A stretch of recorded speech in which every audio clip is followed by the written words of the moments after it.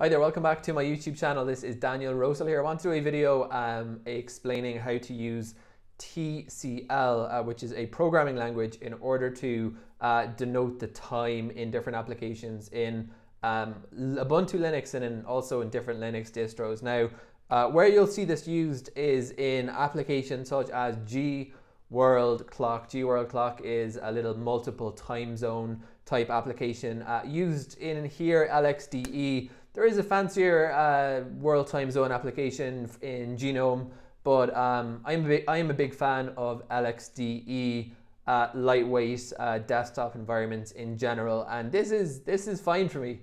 So as you can see, I'm in the process of setting this up, and I'm just adding a few different time zones here to my program.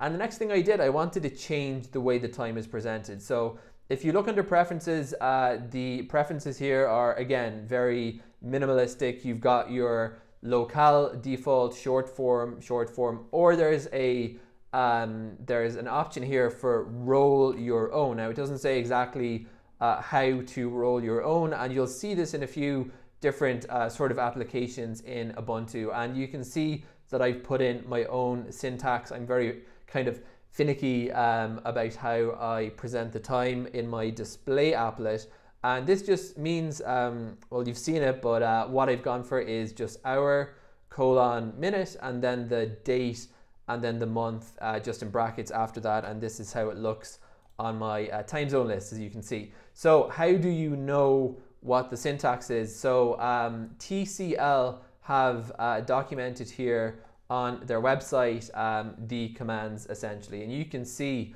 there's actually tons and tons of different options, because this is a kind of very basic programming that I guess is just used in tons of different programs. So you can see, for instance, the abbreviated weekday is for example mun, choose when, that is %A. Then you've got %H with a capital is hour. Now, just my maybe neurotic preferences is I'm always a fan of the 24-hour time system, which Americans, I believe, called military time. So for instance, if I wanted to say if I wanted to present the time like this, Cork 13:24 Monday, right? If I was trying to denote this in some kind of a programming system, so what I would do is do this string of text. And now I'm looking for the hour in a 24-hour format. So that's going to be %H, then a colon, and then I'm going to need the minute. That's going to be %M. Then I need my bracket, and then I want that abbreviated.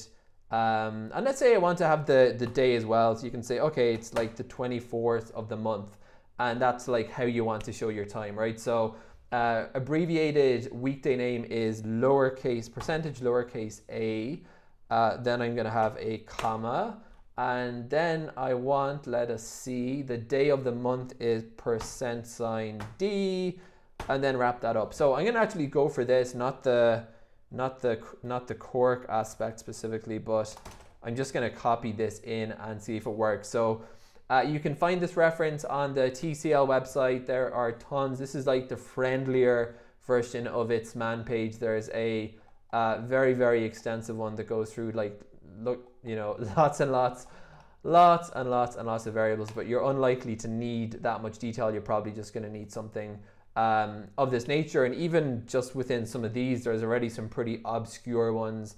The year according to the closest century, the Julian day of the year, like these would not be very common ones that you'd want to be displaying in clients or GUIs. So just to recap on that, %H, capital M, yeah, that looks pretty good to me. So I'm going to try now to put this into Gworldclock. So I'm going to go back to the roll your own option, but this time I'm going for this.